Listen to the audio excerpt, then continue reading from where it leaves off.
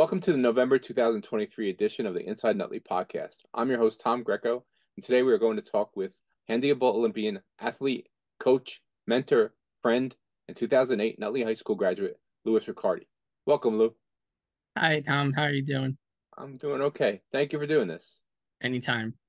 Thank you. The first thing I want to ask you about is your 14 medals at the Paralympics. Tell me about that experience. So I was selected to go from my track and field team that I was on. I was selected to go to South Africa, and I competed in swimming events, all the strokes, freestyle, breaststroke, backstroke, and butterfly.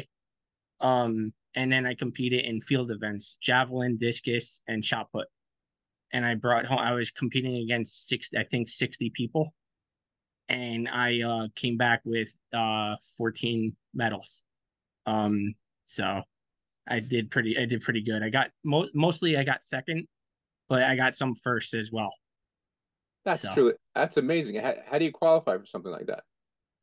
you have to go through certain timings and certain not classes, certain events that you have to qualifying events, and they pick the best people All through the country or just Jersey? There was 17 different everyone. There was two people that were from Jersey that went that year, and then we met in DC and we flew to South Africa. There was 17 to 20 of us that went, so we were all competed from all over the USA. What was South Africa like? We went to Johannesburg, and Johannesburg, if you could put it to like the people, it's like New York, crazier New York. Oh, really? I think it's a little bit crazier New York. But then we went to Kruger National Park, and we did like a safari. And my background is hunting, fishing, and I love the outdoors. I actually like that better than the actual competing part.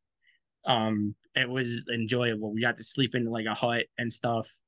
It was actually it's an eye opener for me, because it's not we're spoiled here. Right. In South Africa, they were walking like 5 miles just to get water, so it's a little different. Right.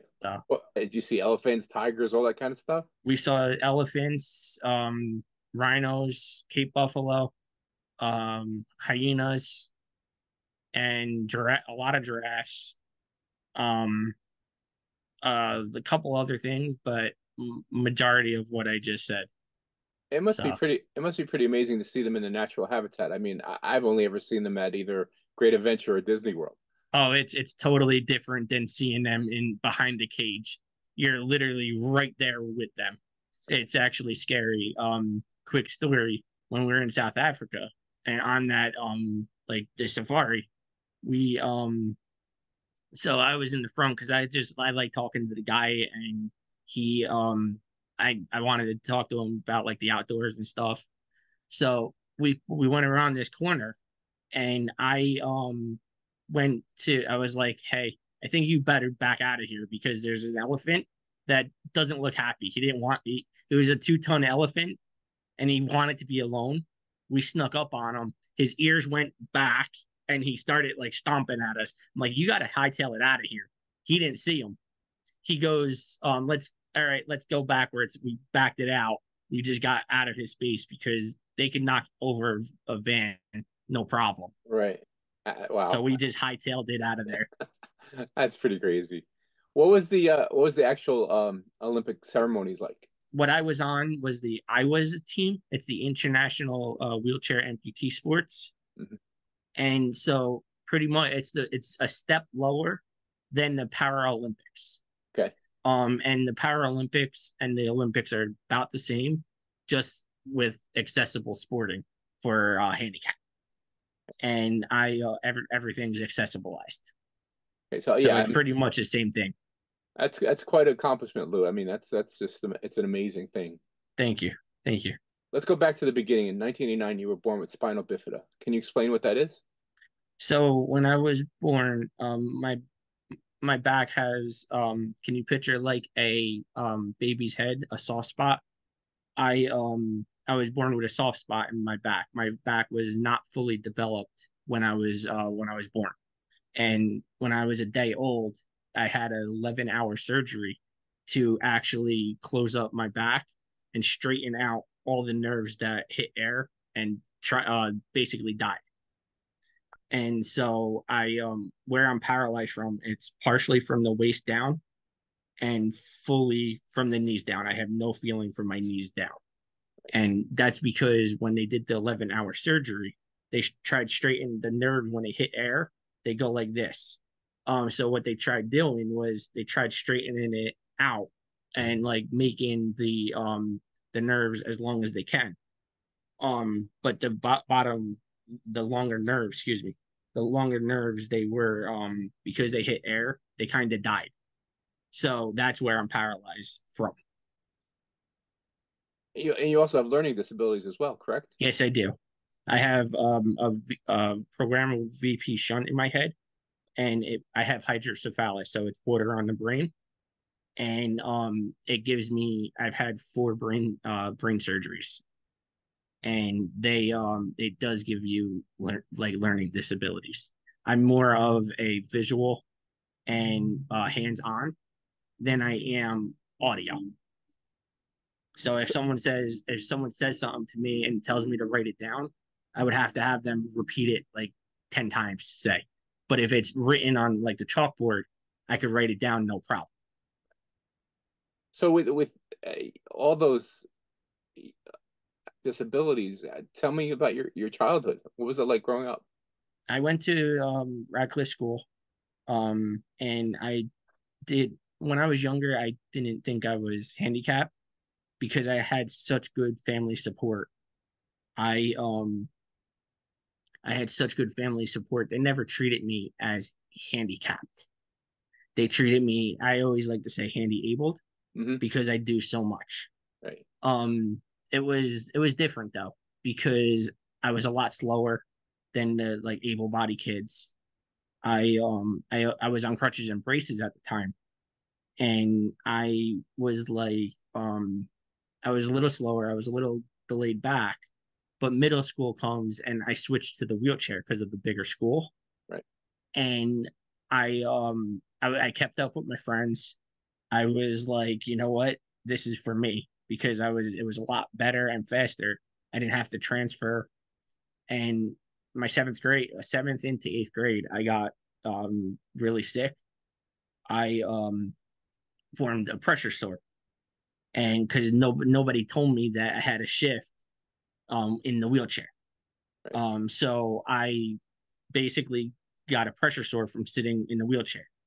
I missed my eighth grade. I was there for 2 months and 4 days. Wow. So I missed the whole year. I was in the hospital 300 days that year. Wow. And so that was a rough year for me. Yeah. I went into the hospital that year of blood pressure of 50 over 38. And so I was really not healthy that year. So but being born disabled, I wasn't I'll tell you the truth, I wouldn't have the opportunities, I don't believe so, that I do have now. Like I've been rock climbing, I've been scuba diving, I've done so much in I when I've done everything. I don't let the wheelchair stop me. Um and that's all due to family support. If I wanted something, they would tell me, go get it. Don't tell me, oh, give me that. Go get it, go do it yourself. So I had very good family support, family and friends support. Do you have brothers and sisters? I have two older brothers. And none of them have disabilities. No, Wow. Did I mean I vaguely remember that there were some charity things. I mean, did the community step up for you? they did many times. They've And ran fundraisers. They've ran other things for me. Yes, it was a long time ago. I'm 34, so it was a while ago. right. But not every community would do that though. I mean, No, that's not at all. You're you know, absolutely right. you know.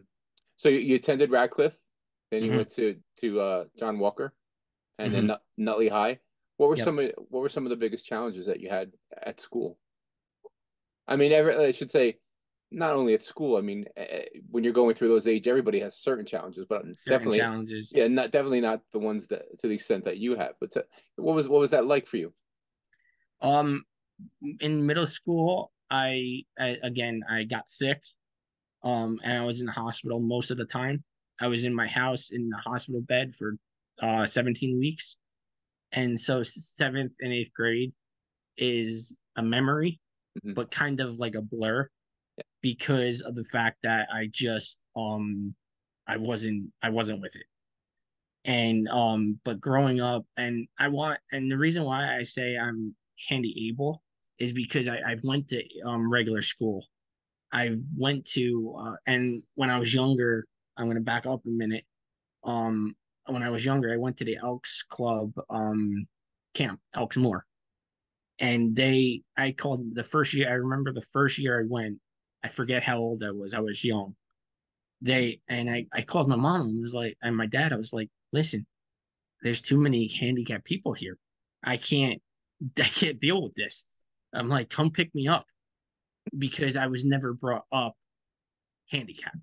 Right, I was always brought up as me being able bodied. I just have something different. That's all. right. So Did you have but it couldn't have been easy going, in high school, especially getting to class on time and all that kind of stuff. I mean, I'm just curious. so what What, they did for me, for like classes wise, in elementary school, they always had an aide with me, to go to class or whatever, go up and down the stairs. Middle school comes and I like to be as independent as I can. Middle school comes, they issued me an aide. And I'm like, listen, I did it for seventh grade and I did it for eighth grade. And I'm like, listen, I don't want an aide to do for me what I can do for myself. I feel like I was being baby. I want to be just like the regular kids. So what they did was they gave me an aide in freshman year, and I complained about it again. um, I have nothing against the aide at all. right. Um, I wanted it to be a learning for me. And so, like, I was in a wheelchair at the time, and I would open the door for her. Um, and so, because I was always fast. And so I was like, you know what? I went to the higher, like the child study team, and I was like, listen, I'm perfectly fine doing everything on my own. If I could have an aide in the classroom to have me take notes, help me take notes, and that's it, I'll be fine with that. So what they ended up doing was they're like, all right, let's try it. They gave me a student to go with me to ride the elevator. Right. And I'm like, why? Like the student is late every day. I'm like, I don't like being late. I'm here on time, but I have to wait just to ride the elevator up and down the elevator to three floors. Right. And I'm like, listen, I could do this on my own. So then they gave me a walkie-talkie, and the walkie-talkie, no lie, was this big. And I held it for a couple times, and I was the kind of student that never was where I was supposed to be. Okay. The fire department always had my schedule, but I was never where I was supposed to be. I was never in class. I was always roaming the halls. Um, I so I was roaming the halls one day, and the nurse had the other radio, and the other radio was on the nurse's desk. The nurse wasn't in her office. And I was like, why am I carrying this big thing around and no one's gonna answer it anyway? So I go like this. I was like, all right, I'll just leave that at home. I got permission from the principals and stuff to actually carry my cell phone. Okay. So if in an emergency, I can call, hey, I'm okay. This is what's going on. So um they were okay with that. My last 2 years of high school, they let me go without an aid and everything. Where do you think this streak of independence came from? Was it from your folks? I'm gonna give all credit to my family and friends Right. because they always made me strive for doing things on my own. I always strive for independence. And you also excelled at sports at Nutley High, correct? Yes, I was a 4-year letter winner of track and field. Wow. That must have been So fun. yeah, So, I got to go to the meet of champions 4 years because of the wheelchair. Me and Mr. Odell got I pushed for the field events, javelin, shot put, and discus to be put into the for the handicap. Me and Mr. Odell got it pushed in to the state meet because they only had racing, right. and I have a lot of stomach issues and I can't bend down in that wheelchair. It's a 3-wheeled wheelchair, has 2 wheels like this, and then 1 wheel out here. Right. I never liked it. Mm-hmm. I just can't bend down. I don't have the right motion. So I was more of a field event. And so me and Mr. Adele, we pushed for that as to get into the meet of champions. I'm sorry. That's amazing. And you're still very active in sports today, right? I do right now. I'm doing taekwondo. I don't kick because of the wheelchair, Right. but I do taekwondo, and I'm on a youth sled ice hockey team.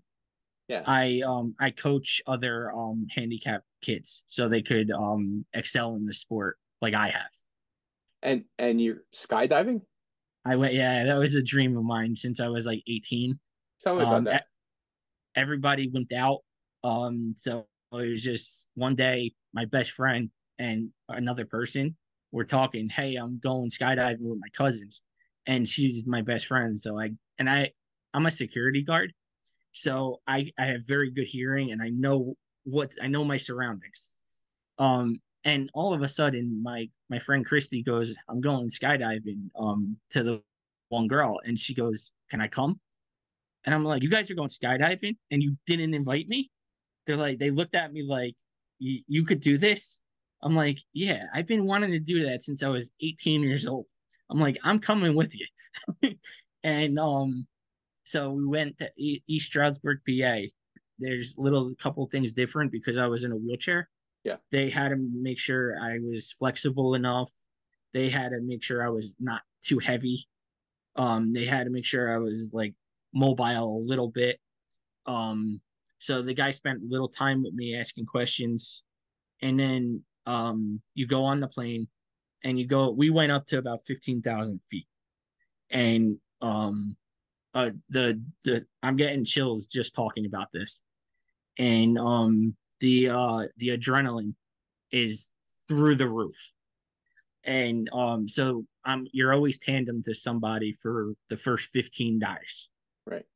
and so then we go down. You're free falling for about a minute and a half, and they then you put out the parachute, and so the guy goes, Lou, take the reins and pull down to your left.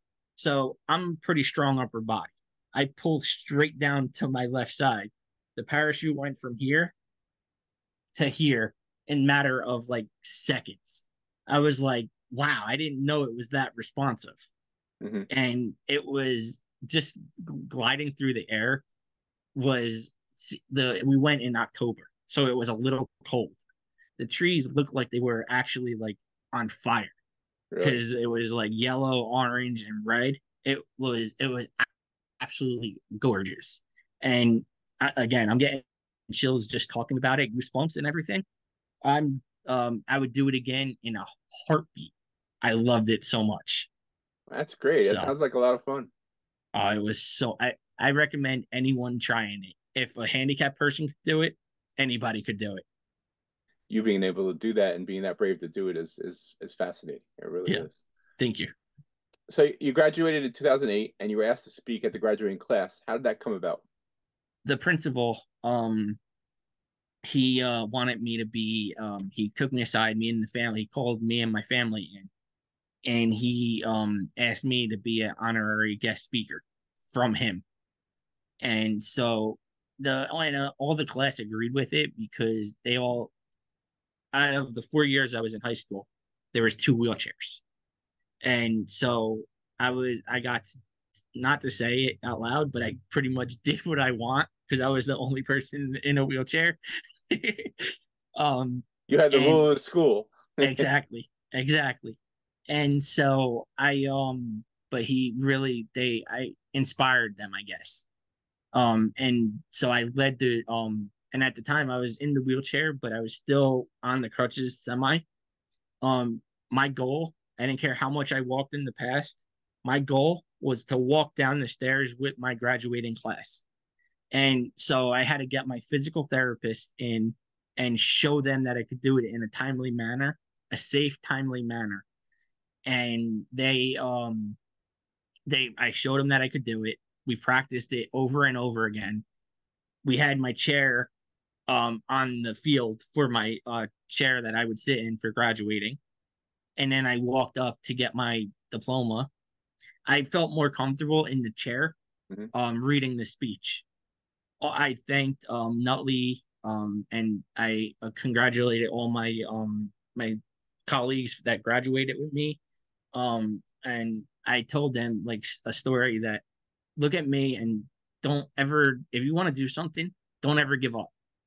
And I really truly believe that if you want to do something, put it in your mind that you want to do it, you can do anything of your ability. And so I told the class that, and I basically, a lot of the speeches that I write, it comes from within, Mhm. and I make a lot of people cry. That's a good thing in terms of writing speeches. I Yep, mean, it's very effective then, right? yep, That's great. That must have been a thrill. it was, Yeah. it was. So then, tell me about Dare to Dream. So Dare to Dream is a self advocacy program that teaches handicapped people to self advocate for themselves and to help others. I It's a like a again self advocacy program. You go to different high schools, you go to a college, and you do like meeting groups, and it's really an eye opener because there's so many different variable of disabilities. They There's like everybody there, and they're all there for the same purpose. And so were it really was a helper for me to say what I wanted to say because it really opened me up saying that it really shows that if you want something, don't be afraid to blurt it out and say it, kind of thing. How'd you get involved with it? Mrs. Ramalia from the child study team, she got me into the Dare to Dream. Okay.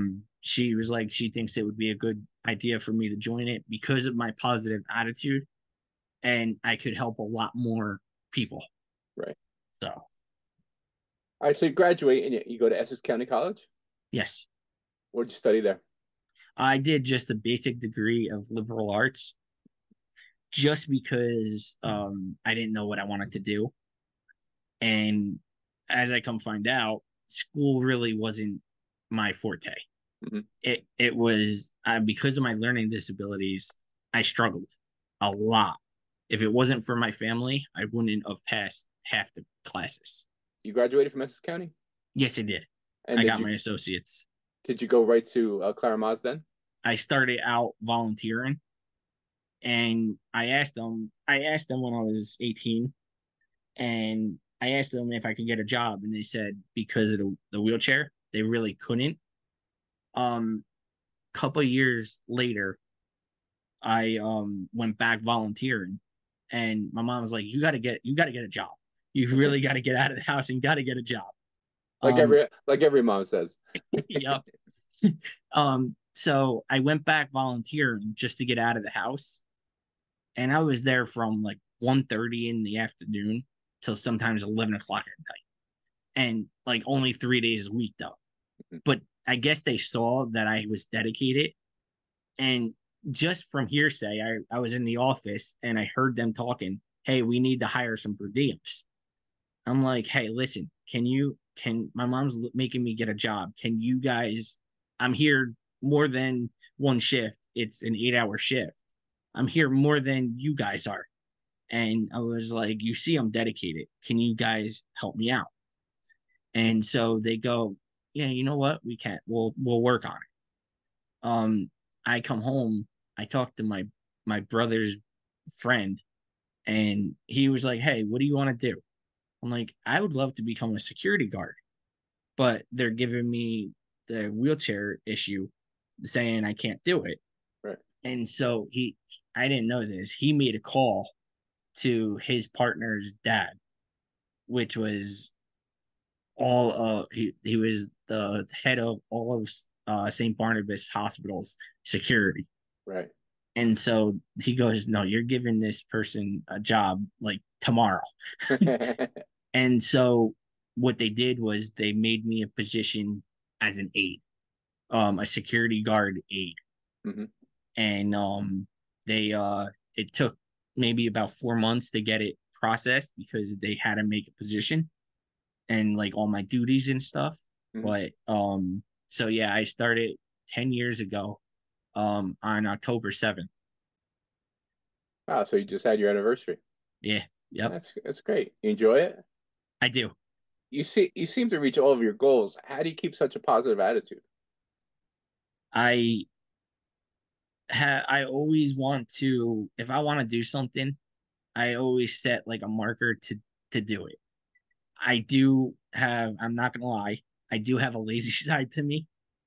And like not to backtrack, but when I was on sled ice hockey, I was 17, 18, and I was doing 750 push-ups a night. And I wanted to be the best, but I didn't want to practice because of the lazy side. And so if I wanted to do something, I have the dedication to actually do it.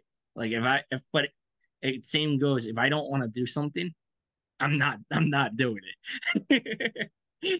And there's no like changing my mind on that.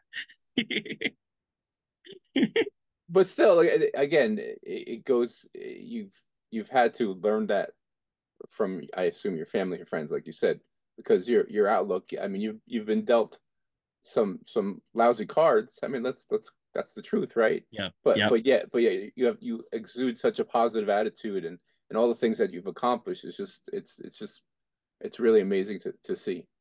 Thank you. So as you said, I was dealt with crappy cards. I look at it like I'm a card player. So I look at it like this. I was dealt with those cards. I can't change it. Right. So why not deal with it? Yeah. And so that's my outlook. If like a lot of my friends that are disabled, they get depressed that they can't do this, they can't do that. I figure out like if there's an obstacle in front of me, I'll figure out how to get around it. It like if the say for high school, if the fire alarms went off and I was on the third floor, I'm not staying in a burning building.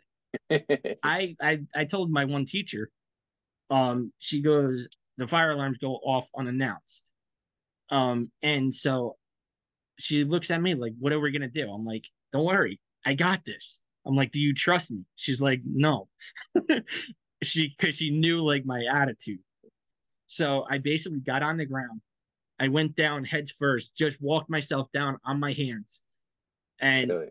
I got to the first level of the first floor and the bell stopped. I'm like, like now what? So I had to go back all the way upstairs to get in my wheelchair before the kids started trampling me. Yeah. And I'm like, oh my God. So I made it up in my wheelchair just in time. Um, and my teacher looks at me. She's like, you know you're crazy, right? It all goes back to determination. Again, if you want to do something or you have to do something, you're gonna do it. What are some of your favorite memories of growing up in Nutley? I have a lot. mostly of how supportive the town were, and the the support that the elementary schools and like the kids gave to me. Um, Again, I was sick for the eighth grade, and they made a like the student council, they made a video, like get well soon video for me, and they presented that to me as like a get well soon when I was in the hospital. So that sat with a lot of my friends did it. That sat with me, and it still does. Um, I like the fact that nobody really treated me other than outsiders. Nobody really treated me as handicapped because they saw that I could do things, and so they were like they always treated me as just a person. Do you attribute that to Nutley? Do you think most towns are like that, or you think there's something special about Nutley? I think that I don't think most towns are like that, because I have friends that live in some other towns, and they have disabled um a person in their life, and they don't give them the beneficial benefit of the doubt. I'm sorry. So they don't reach out to them. They don't bend over backwards for them. I feel like Nutley did that for me, and there's a lot of support in Nutley. What are some of the things you love most about Nutley? I do like the like closeness that you go around the corner, you know everybody's name. I like that. I do like that it's only 2 square miles. If I had to, I could wheel down to the shop, right? I could wheel to wherever I needed to go within proximity. Um, I do I like again, I'm Italian. I like the fact that everybody pretty much knows your name. It's funny. I When I was younger, I told the mayor that I was going to take his job one day because I know so many people. You probably could. So, is politics in your future, Lou? Not really. Trust me, you don't want the job. You really uh-uh, don't want the job. not now, no. The pay is terrible. All right, I'm gonna show you a couple pictures. Just tell me what you think of when you see them. All right? Okay. It definitely brings back that's high school memories. It definitely brings back um memories of going through, like, I love wheeling down the hall and of the high school. I It definitely brings back a lot of like friendship memories that I haven't had in a long time. I kind of don't keep in touch with people. Um and there's a couple of people that were in high school that I was close to, and I miss that. I do. But I'm not one to just reach out, I guess. That was the track and field. I definitely brings back memories. I bonded with most of those kids that were on the track and field team. They would they were jealous because I'd never had to like warm up, I guess, because I didn't have to. I was because I was only throwing. And then so they wanted me to do the track for a little bit and go around. I'm like, I'm really not into this. So can I go to the field part of it? And they're like, yeah, I guess so. So that definitely brings back that's the fashion show that we ran. I forget what year. But that was I was dressed up, and Jen Alessio, she actually walked with me on with the fashion show. I That does bring back a lot of memories because I had spinners actually on my wheelchair at the time. Oh, really? And I had I hooked up a red flashing light that was like this big. And I definitely it was I was shining back then. So And that's Mr. Catcherbone with you, right? Yes. Let me run a couple things by you. It's basically going to give you two things. You tell me which you like or what you're going to go with, right? Giants or Jets? Giants, definitely. Yankees or My best friend is a Jet fan, and I tell him, you know what Jet stands for? Just end the season. I can't say that this year because my Giants absolutely suck. But definitely Giants. Okay. Yankees or Mets? Yankees. Okay. Favorite Jersey Shore town? Jersey Shore town. I like Point Pleasant. I like Atlantic Highlands a lot because Atlantic Highlands I go down fishing all the time. Um I like Belmar, but probably Point Pleasant and Atlantic Highlands are Okay. my top. Springsteen or Bon Jovi? Wow. Um Bon Jovi. Okay. Hmm. If you're from Jersey, I think you have to like both of them. You kind of have to like both of them. Yeah, Yep. So last week you were inducted into the Nutley Hall of Fame. Tell us Yes, it what that was. tell us what that was like. I was thrilled. And then going to the ceremony on the 19th of this month, I was I was really honored because of the other people I was with. I work 1 day a week, and yes, I've done out of a whole, I've done a lot, but I these people like they're multi millionaires. They invented something. They came up with music. So like I felt honored because I only work 1 day a week. I'm nowhere near a multimillionaire. And so it really hit me hard be hearing their stories and then hearing mine. I was very honored to be with them. But you have to realize that with all of your accomplishments, you're just as rich as they are. Yes. And that's what it comes down to with the because I've done a whole bunch of things. So and that's why they nominated me because I people look up to me. Um they really look up to me because of all I've done and I'm in a wheelchair. I'm an outdoorsman. I like to go fishing. I like to go hunting. I ride quads. I've been horseback riding. So I and if I want to do something, if you want to do something, you gotta don't just put it. Oh, I'll do it later. I'll do it later. Put your mind to it and just do it because that's the only way it's gonna get done. Honestly, What are you most proud of, Lou? I guess it's goes back to family. I'm most proud of family support because if it wasn't for family support, I wouldn't be the person I am today. And that goes back way back to my family. Um, so I'm gonna give that to family. Louis Riccardi, thank you so much for spending your time with us today. You are absolutely an inspiration to all who meet you or read about you or watch you on this show. So again, I want to say thank you for your time. Thank you for this opportunity and thank you.